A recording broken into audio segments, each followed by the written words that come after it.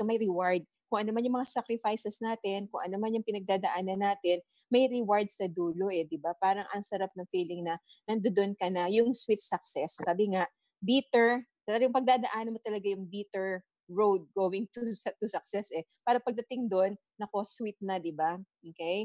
Although bittersweet ang pinagdadaanan natin bago natin marating yung success, pero alam niyo po, lagi lang tayong may guidance, okay? With ultimately yung goal, yung our God, di ba? Si Lord, siya talaga yung nag-guide sa atin on what we're going to do. Kasi alam niyo po, pansinin niyo pagka medyo tinatamad tayo, biglang may tatawag sa inyo, biglang may marireceive kayong email, di ba? Yung parang iginagad ka talaga, oy, nandito yung iyong dito ka dumadaan, parang lumilihis ka, di ba? Parang may ganun because we are being guided. Alam niyo po yung IMG, yung system natin sa IMG, meron siyang heart, parang meron siyang soul, na kung saan po tayo dadalhin. Ang maganda dito, may mga guardian angels tayo. I consider kasi sila Sir Joanne, Sir Bart, Sir Noel, tsaka yung mga leaders natin dito, di ba?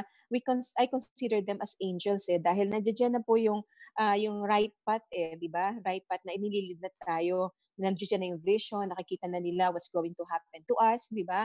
Kaya hindi niyo po, di ba, ang sarap nung pakiramdam po na whatever is going on right now, di ba, yung adversities na nangyayari sa buong mundo, di ba nakangiti tayo? Di ba?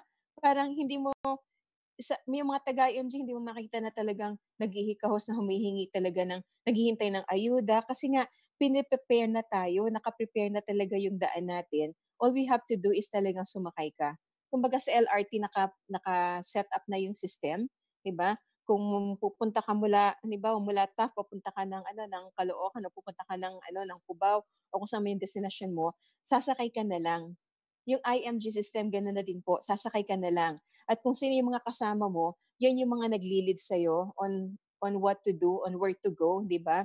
Sila yung mga nagli-lead sa atin. Kaya kung ano yung sinasabi sa atin everyday, kung makaka-attend po talaga kayo, may time kayong umattend ng leaders call, you attend po the leaders call kasi ang dami niyo pong natututunan doon. Ang dami mga guidance doon, ang dami dong mga, alam mo yung mga wisdom na napagdaanan na iba't napagtagumpayan na nila, di ba? Na maaaring nakaka-relate po tayo doon sa experiences natin kung ano yung meron tayo ngayon at kung ano yung pinagdadaanan natin ngayon. Kaya kung masusundan po natin talaga yung right path, di ba? Hanggang papunta doon sa ating success.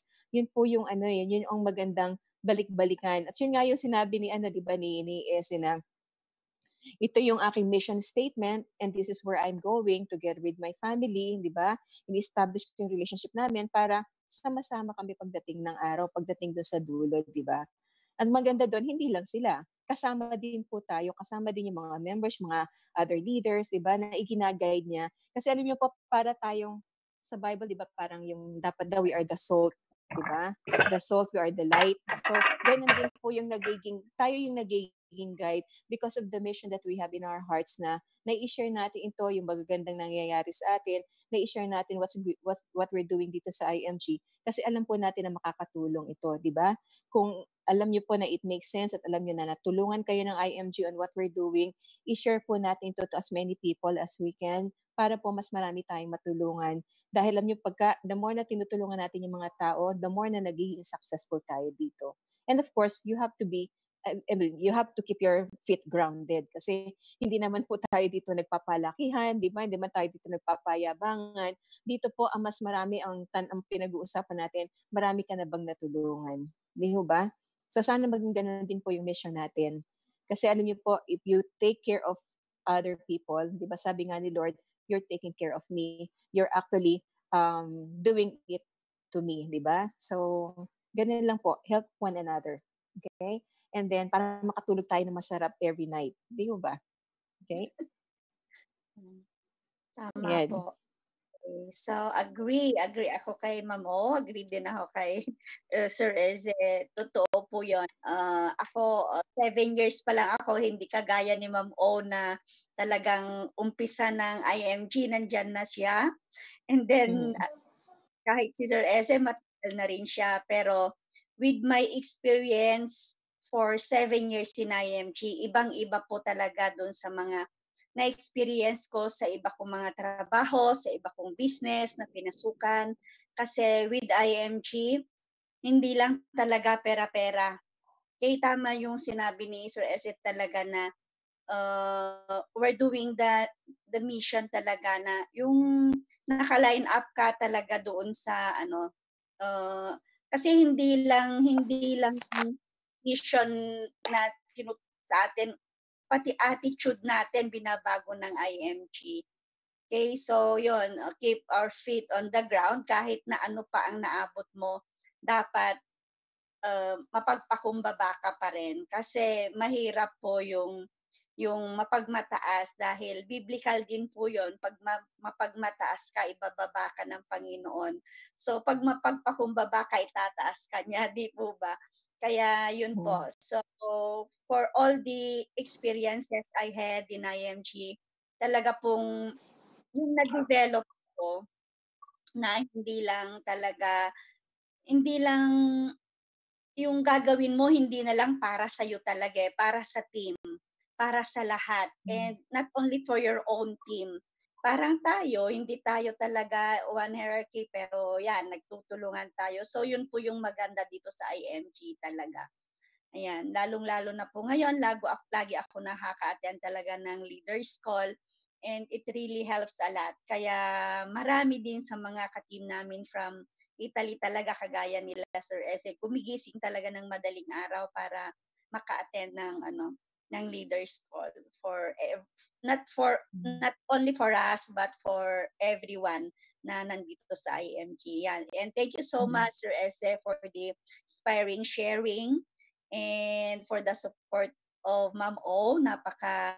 Napaka-strong po yan, yung mga sharings ninyo para po ituloy-tuloy ng lahat yung mga mission na meron tayo dito sa IMG. Yan, God bless po everyone. Thank you so much. Okay.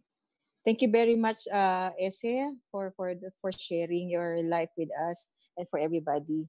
So marami pang na-inspire at talaga namang very challenging talaga. So yan po, we learn from your experience. Okay? And for sure, kung nakaka-relate tayo do sa kwento ng buhay niya, di ba? We can also do what he did.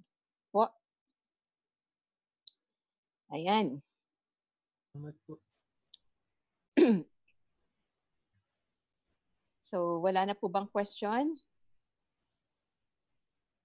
Wala nang sharing? Bombshell So, daw, I think bombshell daw. Bombshell. Ayan. Attend tayo na. Yan yung convention natin po ha. Kaya bukas po ganda may bombshell. May bombshell bukas, Sir Joanne. May bombshell bukas, kaya attend tayo tomorrow. Kaya nga. Okay. Yan, maganda. Kaya mas maganda po maka-attend tayo. Okay? Sabihin kanina. Ha? Ayaw sabihin eh. Kanina. Ayaw bukas daw, kaya dapat umattend kayo tomorrow para marinig nyo yung bombshell. Okay? Ayaw sabihin kanina eh. Okay, sige po. Maraming salamat. Salamat po. Good evening. Thank you, Miss Oji. Grace, thank you very much. Sir, Coach. Yan. Thank you. Okay. Bye-bye. Tayo pwede